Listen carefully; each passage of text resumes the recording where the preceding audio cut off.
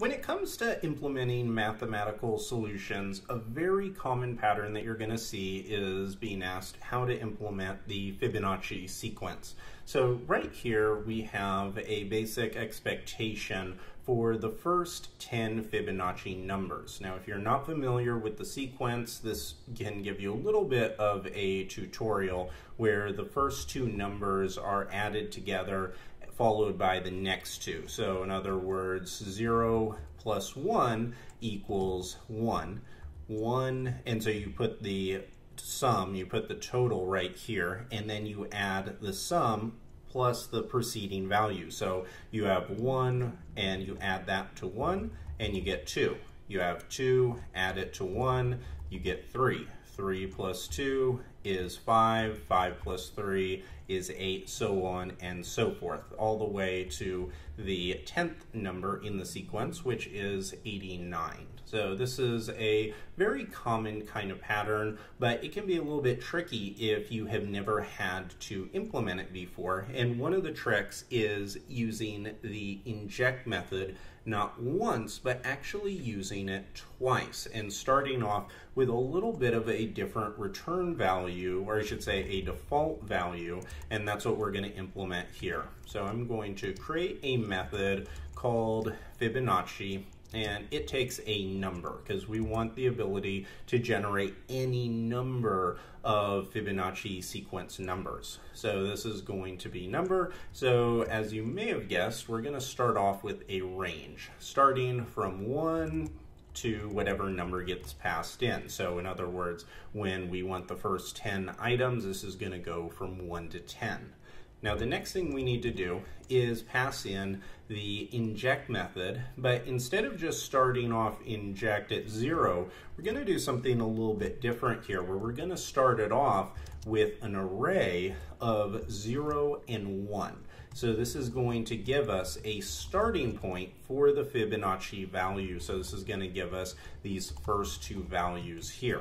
Now that is the first part, but now what we need to do is have a nested inject method. So inside of inject, we remember that we have our accumulator, and here I'm just going to call it fib, and what we want to do with fib is add it, and this is going to be an array, and the reason we know it's going to be an array is because we're starting with 0 and 1. So this is our accumulator here. Instead of starting with a number like how we would usually do if we're just summing values, we're starting with an array, and this fib block variable is going to represent this array.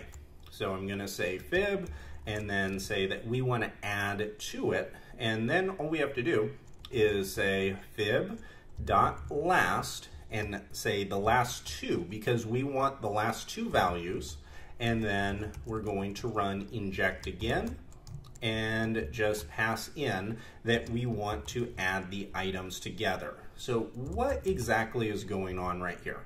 Well, here we have a block, and inside of this block we have a block variable. This is the array. And inside of the array, we want to say that we want to add a new element to the array, and that new element is going to be the sum of the last two items. So if you come down here and look at the sequence, what this is going to do is this is going to take the last two items, which are 0 and 1, and then it's going to add the sum as a new element, and that's how we would get 1.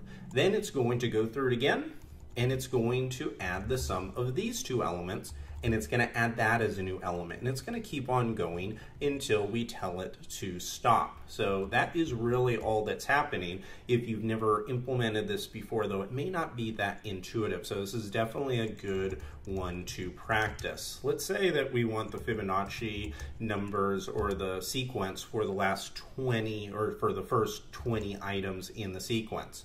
If I run this and see exactly what this gives us, you can see how quickly the Fibonacci numbers grow, starting at 0 and going all the way, following the same pattern. Notice that this takes us right to 89, which is the 10th Fibonacci number, then 144, 233, and it keeps on going all the way up to, by the 20th number, we're already at 10,946. So this is giving us the exact Fibonacci sequence, and hopefully you can see how intuitive it is by leveraging Inject and nesting that inside of another Inject. So that's a big reason why I wanted to include this guide in the list of coding exercises. One, because Fibonacci is a very common coding question, but also because a lot of people think that the Inject method is simply meant for adding and multiplying items together.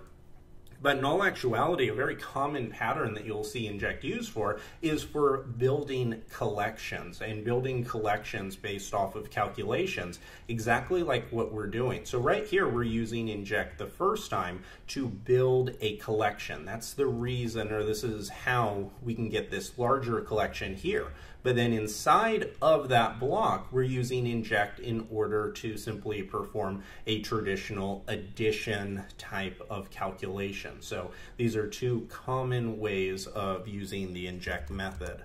So if I save this file and run it, I'm going to say rspec February 18th.